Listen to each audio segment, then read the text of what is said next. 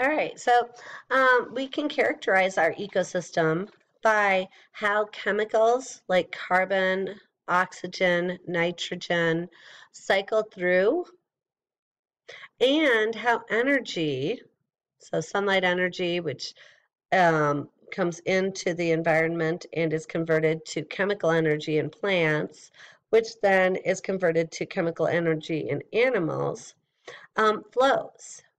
So chemicals don't leave the environment. They just move from one environmental area, like the air, and then they go into a living organism, like a plant, and then they might go into another organism, like an animal. And when the plant or animal dies, the chemicals will then move into the ground, the dirt, and eventually bacteria can take the chemical like nitrogen and convert it back to a form of nitrogen that can move into the air. And so it's constantly cycling. These cycle all the time. Whereas energy comes from the sun. The sun is the ultimate form of energy, and it's going to flow to the earth and be converted into other forms of energy. And every time it's converted, we lose some energy. So energy flows and then it dissipates. And so here you can see um, plants taking in sunlight energy, converting it to chemical energy. Chemicals then move into the different organisms. So here we have a rabbit or a mouse that are taking in the chemicals from the plant. They're not gaining as much energy. Every time we change energy, we lose energy as heat. So we get all this heat that enters the environment. And then we have other animals that eat animals. So like here's a snake that might eat that mouse. And it's also going to gain some of the energy, but not as much. So it's going to lose energy as heat as well. And here we have a bird that's going to pick up, I don't know, the mouse or the snake or whatever it wants to. And it also will gain energy from that animal, but it will lose some energy as heat. Um, and then as things die, waste, organic waste, is going to be broken down by fungi and bacteria in the environment, also insects. And the chemicals are going to move into the earth. And then eventually those chemicals can be brought back to the air, or they can seep into the water, and other organisms can use those chemicals. So biodiversity, oh, hello, it encompasses all of the species on Earth and all of our genes. And so a large, diverse population is going to be better able to survive environmental conditions. Um, so there are billions, or no, billions, yeah, billions of organisms on Earth, and there are probably, many millions of different species that we already know about, and others that we're learning about all the time. But some species that we've learned about are already extinct. That's where this picture comes in. You know, these are dodos. We're the last dodos on the planet. So I put all our eggs safely in this one basket. Kind of a joke. Dodo birds are extinct. All right, the last thing I want to talk about in this chapter is the process of science. So we know that biology is the study of life, which means we are constantly studying living things. We always have questions. Biologists are kind of the ultimate child. Remember, I'm sure you remember asking your parents questions, or if you have children, your kids have asked you questions. Why is the sky blue? Why is the water wet? Why can't we breathe water? What makes the ground cold in the wintertime? What makes rain?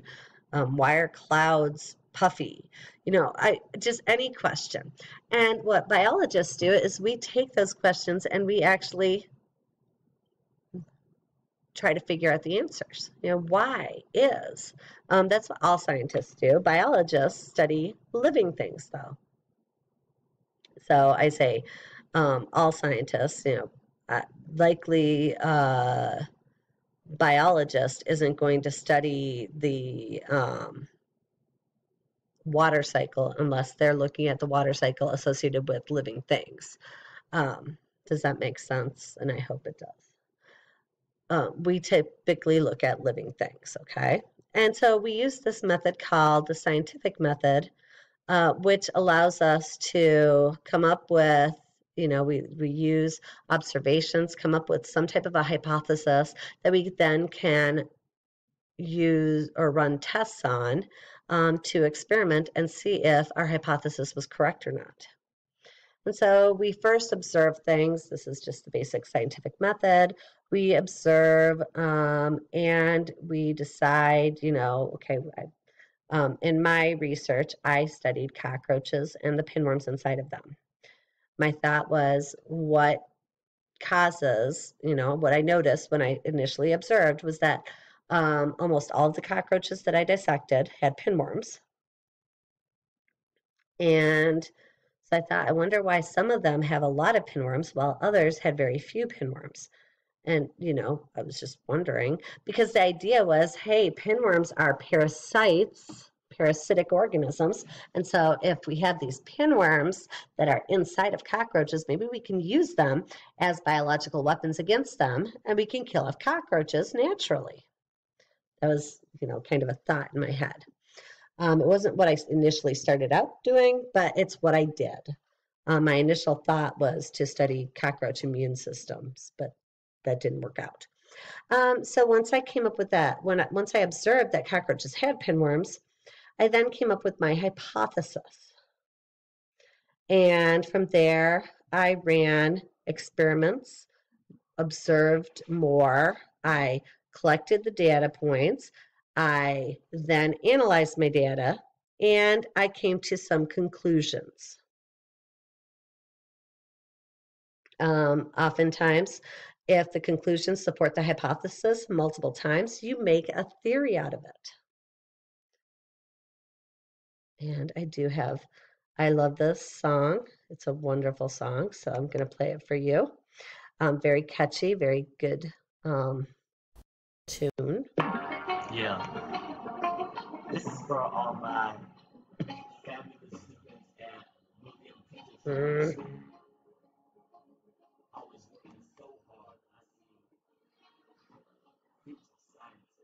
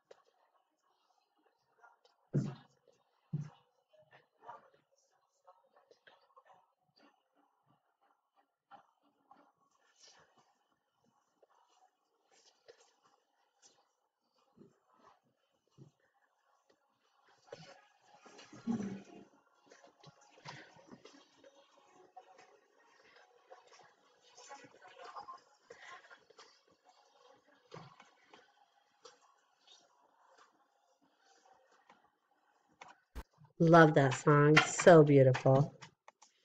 All right.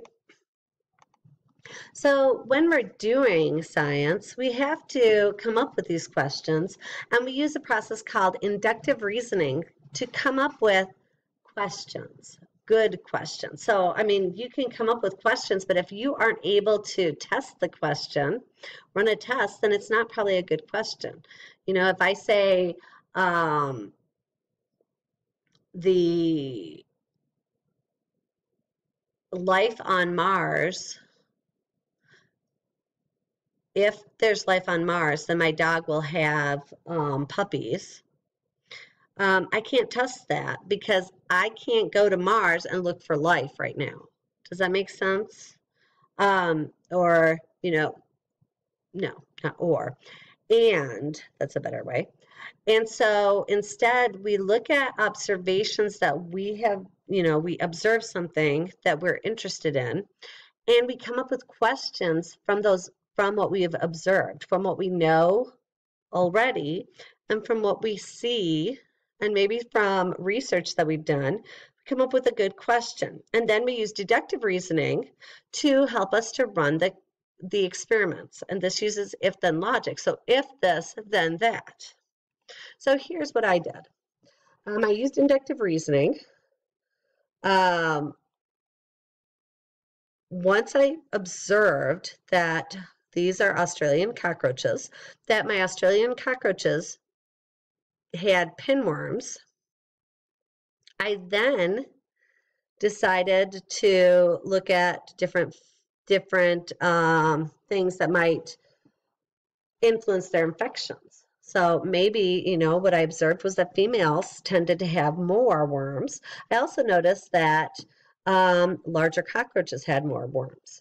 So sex influences pinworm infection levels in cockroaches. That could be true. It might not. I don't know.